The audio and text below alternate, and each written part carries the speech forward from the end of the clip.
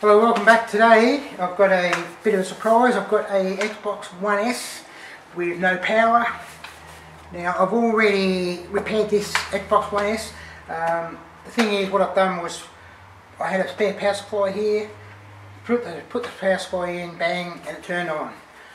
But in the meantime I've pulled out the old power supply, the non-working power supply, and I'm going to show you the process I use to track faults in switch mode power supplies, try to break it down into sections, and every power supply is a little bit different, but they're all basically the same structure, and I'll show you what points to check, and we'll see if we can find the fault on this board.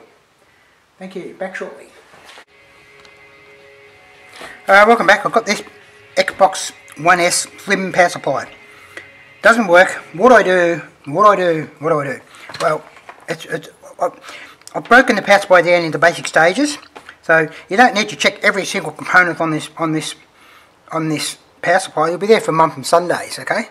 So by basically checking voltages on different parts of the board, you can isolate where the fault is. Before we start, the very first thing we're going to do, there is a little fuse here. Looks like it's a 4 amp 250 volt fuse. Make sure that's shorted, because all fuses are shorted. They go open when they blow, and that reads a short, so that's okay. So we know that's okay. Now we've got our bridge rectifier. Basically our 240 volts comes in through this bridge rectifier, alright, which is a bunch of diodes, and then comes out the other side. So we can actually, what I like to do is measure there on the secondary side, which is the two outside points, and see if there's a short on there, and there's no shorts on there, okay?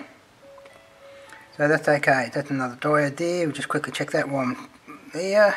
Okay, so we can now check if there's voltage up to there. Now, it's pretty dangerous. You've got to be careful because it's 240 volts, so unless you're an electronic technician, I'd suggest you do not do this at home.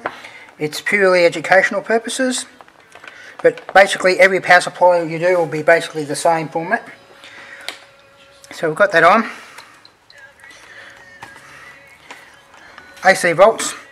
So 240 volt comes in here into the centre of this rectifier, and you see we've got 240 volts coming in. We have DC coming out, and we have DC coming out. So already we know all that front end's okay. Now, I'll just turn the power off here. You got to be careful here because this big capacitor here can charge up and hold charge.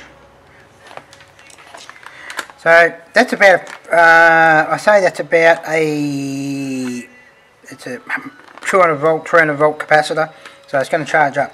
So we can check voltage through these chopper transistors up to this capacitor here.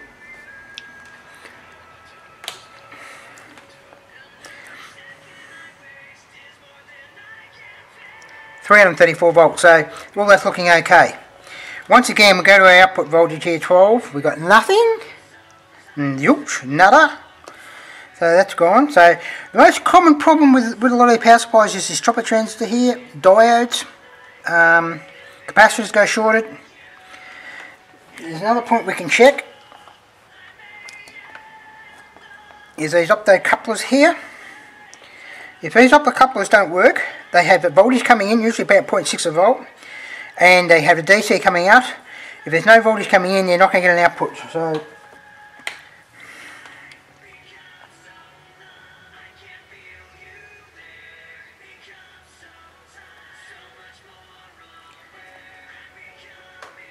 we've got nothing. We've got nothing, so it's looking up around the area there. Turn this off. Now be careful because that capacitor is going to stay charged. That capacitor there. Work out where its pins are.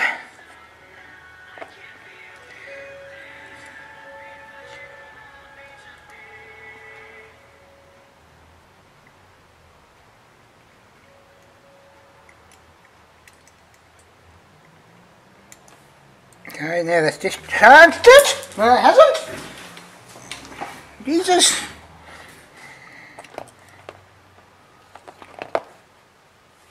That point there and that point there, yeah, send 2.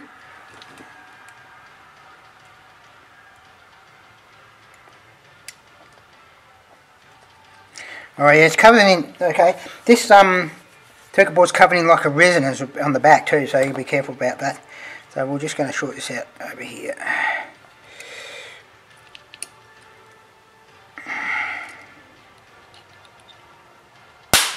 See that? See how much charge is in there? Quite a bit. Now you'll find that because it's charged up, because there's a fault in the board, that's why that's charged up. The capacitor's charged up, couldn't dissipate the voltage anywhere. So any of these power supplies that don't turn on, that are faulty, just be careful. The capacitors will charge up if there's no circuitry to discharge the voltage, okay? So the next thing I'm going to check is this Zener diode here.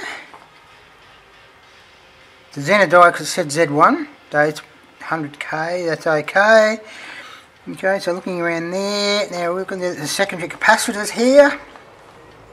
2 capacitors. 55. Ooh, that's very too low for my liking. 55 ohms, that's too low. Too low. Shouldn't be that low. So those capacitors, the output from this device here, which has got a gate drain source, that's a FET transistor. Gate drain source, so because if I measure with a multimeter from there to there, that's a dead short, so that's the output by the copper. So this device, either the capacitors are crook, or this device here, and that's reading low. Anything that's under pressure in a power supply, that's why these are mounted on a heatsink. They're mounted on the heatsink for a reason, it's got to dissipate heat. Anything that's under pressure can fail. I'm going to remove this FET, and then we'll see whether, and measure it, and see whether that's the problem. So I'm going to do this, I'm going to loosen this screw, and then I'm going to do it under the microscope, so you can see me desoldering it, okay? And we'll get that out and we'll measure that. So I'm going to go back over to the soldering station, back shortly.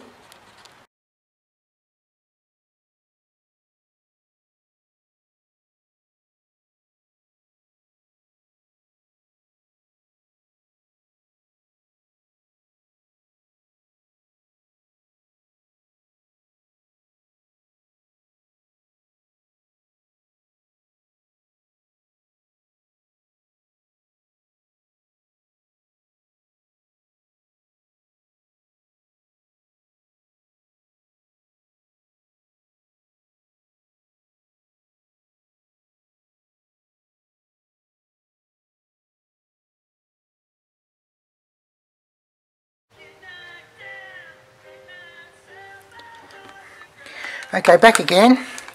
So basically what I've done, I've taken this FET transistor out, I've measured it, and it actually measures, alright, I haven't got the 55 ohms there. Okay, it measures okay. But I've done it the pretty primitive method because the average person at home haven't got all these high-tech equipment. So how I've removed it is basically the old-fashioned way: bit of heat, add a bit of solder, bit of flux, pulling it out. A lot of people haven't got hot air guns and all this alloy solder and all this high-tech equipment to work with. So I've done it the old-fashioned basic method. I've showed you how you do it at home with no tools. I'm still reading 50 ohms. So that 50 ohms could be coming from either these 2 capacitors. There's a Zener here, which isn't okay, and there's 2 capacitors here.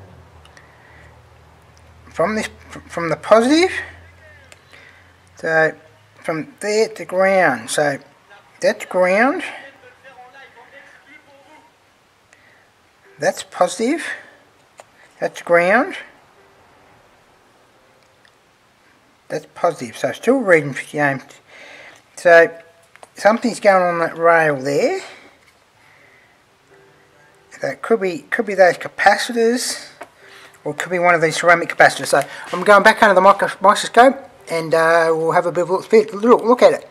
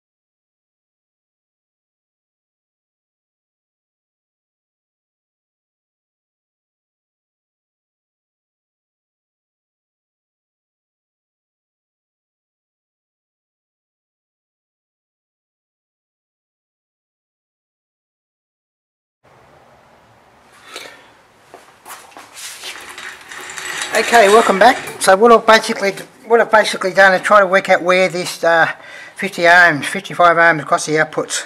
So anything from the 12 volt rail to ground, anything off that rail going back could be faulty. So I've taken out the FET transistor, I've taken out these two capacitors, still didn't fix it. I've then taken out two capacitors here, still didn't fix it. Another capacitor here, still didn't fix it. Another capacitor here, still didn't fix it. Still had 50 ohms. So I've worked out that that 12 volt rail comes all the way down here, down to this chip, which I've actually already taken off. Alright, so I've taken that little chip off. That little tiny chip there. Taken that off. Because it's on the rail, 12 volt rail.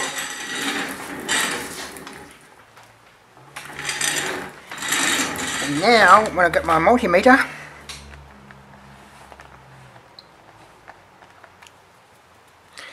now I get my multimeter and measure across the positive and negative rail. Alright, 50k. So I've now removed the short or close to ground short off the main rail. So that U601 is faulty. As I said, this is only purely for educational purposes, because it wouldn't be viable to spend all this time. But any power supply, you can do the same. You can do the same thing. Track through. So U601 chip. I'll put it in the description what it is, and that'll fix that. Back shortly. Yeah, so basically it's the same repair process for basically any power supply. They're all very similar, but you just got to be careful if you get any fault on the output. Any of these big capacitors will charge up, and they'll stay charged. So and you'll get a bit of a zap off them. So not life threatening, but it can give you a bit of a bolt boot.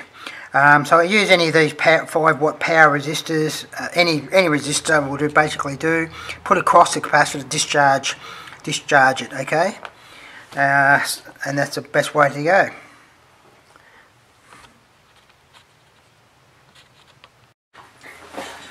So basically, it's the same same process with any switch mode power supply, game console, TV, anything that's got a switch mode power supply. You can break it down into segments. You don't have to check every component under the sun, and you can break it down, and you can find the fault. As I said, this is educational purposes. It's not viable probably to repair this because you can get them on eBay 30-40 bucks. So I just thought it'd be a bit of a rundown onto how we can crack through and find some of these faults. So all the best. Yeah, please subscribe and thank you very much, and give us a like as well. Thank you.